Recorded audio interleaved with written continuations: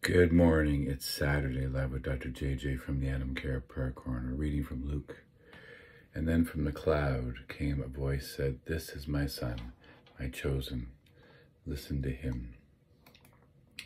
When we speak of listening and being chosen, so often we're chosen and we don't even know it. Every day, we're given the opportunity to meet, to greet, to say hello.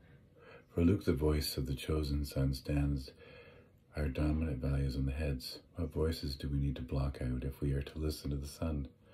To what voice should we listen instead? What about the voices of those in trouble or distress?